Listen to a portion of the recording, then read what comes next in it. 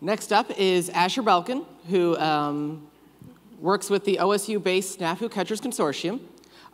Research experience with multiples of disciplines, including military intelligence, surgical robots, and self-driving cars, which I don't know if everybody else is, but I'm sure looking forward to. So, oops, Asher.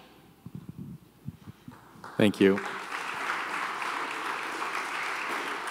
I hope you don't mind. I'm going to sort of wander around, mostly because I think if I stand behind a podium in a church for very long, I'll probably catch fire. And my life insurance policy doesn't cover acts of divine retribution, so. So I'm here to talk a little bit about root cause analysis and why it is that I've come to the conclusion that this is a limiting factor in the world that we live in now.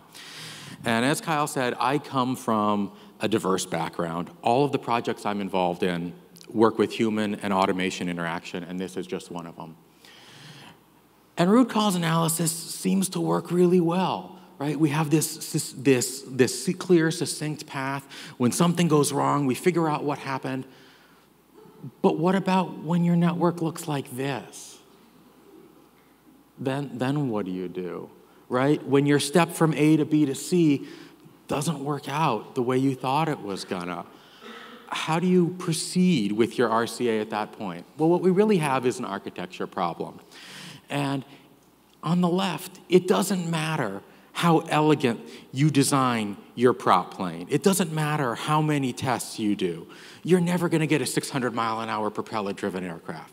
The architecture doesn't support it. For those of you who remember this is the logo from the Pentium 840 Extreme Edition. This was Intel's first dual-core processor, and they realized very quickly they were architecture limited, just like these guys, right?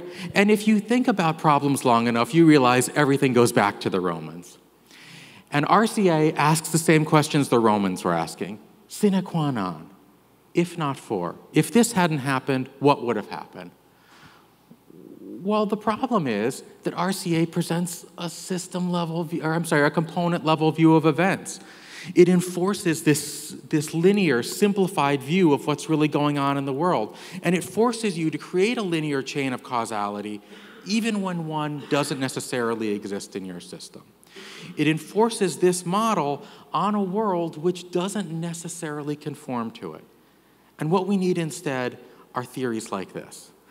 We need to recognize that multiple contributing factors are what often lead to our outages and our events now. It isn't a single component. It isn't a hard drive that went wrong, a single code push.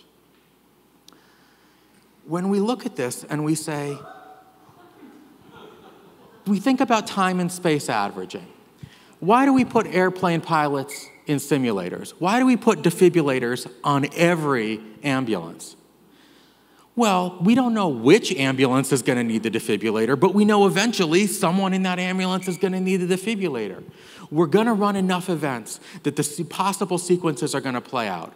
Things in your system will interact in ways that produce failures. And if you're consistently looking for a single component that fails, if your after-action reports, if your RCAs, your postmortems are always looking for a single source of failure, you'll never see the interactions between the units, which are largely contributing to the failures that we're having today.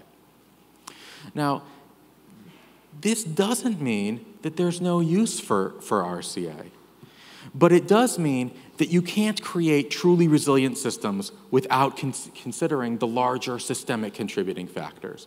It does mean that you can't consider systemic properties without taking a systems level perspective, and you can't really move forward from there.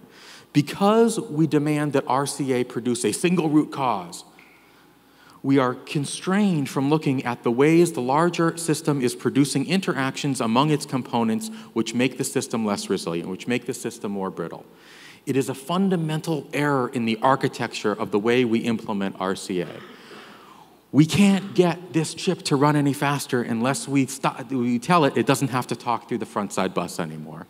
We need to change the way we think about doing after-action investigations, the way we do postmortems, to look more at the interactions between the units and less for individual failures that brought our whole system down. Thank you.